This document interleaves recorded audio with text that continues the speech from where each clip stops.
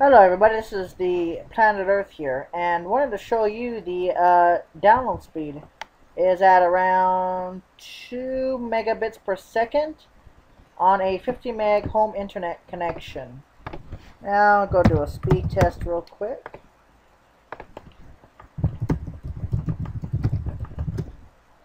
Okay, we're going to go ahead and do a speed test to TimeWarnerCable. And I'm getting 45 to 46 megs down. I'm on wireless, so it'll go down just a little bit. But still, 46 megs down, which is more than enough. And I am not getting close to it. Okay, and I am on 1080p, and this is a non-compressed video, so it should be downloading at around at least 30 to 40 megs a second. And it's not. Now, I'm going to go ahead and pause the video, or just continue to play the video, while I connect to Verizon.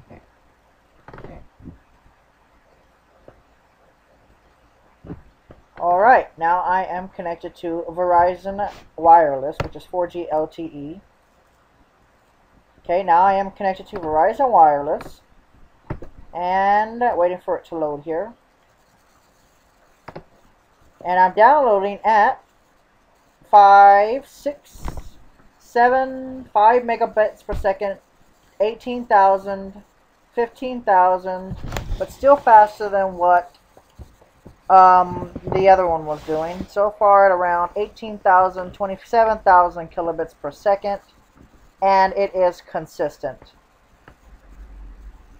And there is no dropping of the frames. It is going at full max Verizon 4G LTE speeds through wireless. So right now we're getting around 10, 9, 10, 8, 18,000. It's loading though, as you can tell. So now I'm going to switch back to Roadrunner.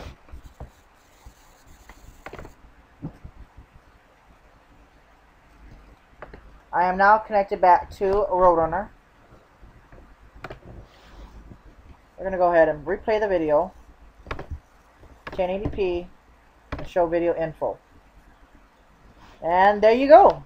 After looking at my router and Etherneting and wireless, AT&T was going faster on my home router, and the modem is throttling us at around 2.5 kilobits per second. As you can see, that's video proof right there of TimeWarnerCable effing everything up. If I Ethernet it, it'll get the same results. So, I'm going to switch back to Verizon 4G LTE. I'll do a speed test on the Verizon network. Just waiting for it to connect. Okay, it's connecting.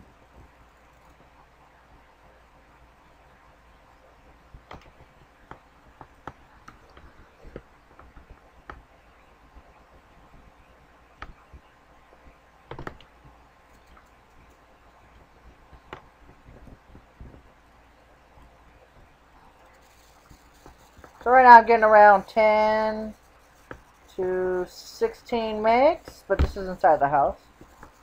I get around 30 to 40 megs outside, just outside the house. So right now I'm getting about 13,000 kilobits per second down, which is actually good enough. Okay, 12 megabits, which is about 12,000 kilobits per second down. This is just a bad area to be doing the speed test to. And around 8 megabits up.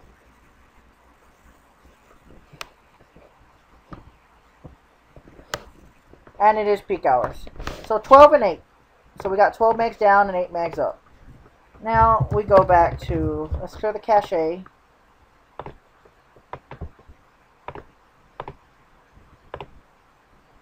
Alright, and now we're going to open it up again. We're going to go back to my channel. Oops.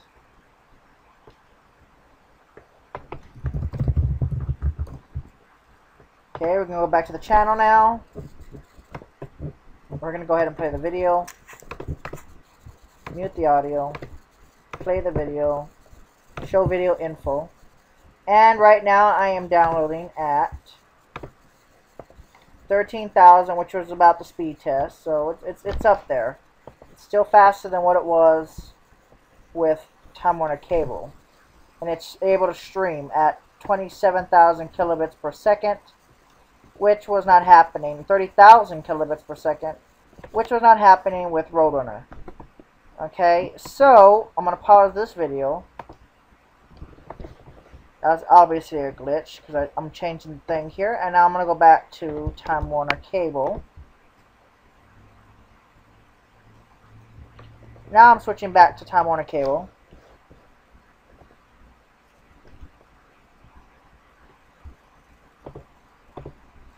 And now we're going to see if that has stopped. Nope, it has not.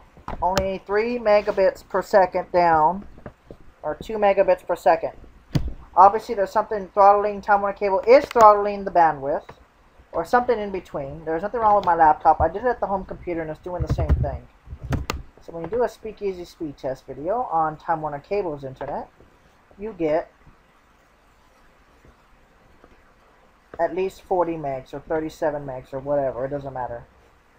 Whatever it is, it's still not going at that speed here. It is wireless, and I'm quite far away from the modem itself.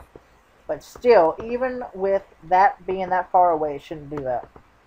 Thank you guys for watching. This has been the Planet Earth here.